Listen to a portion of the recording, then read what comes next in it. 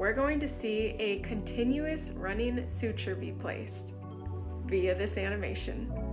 So they're getting started by burying the knot deep within the skin, and then the real fun begins.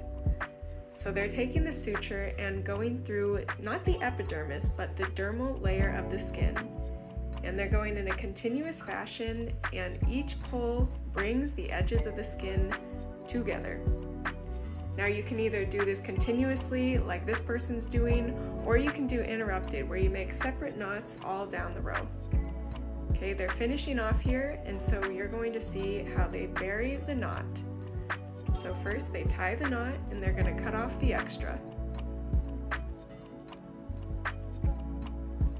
Okay, here they go, cutting it off. And finally, they're going to swoop in and bury the knot deep in the skin so that it's all completely under the skin.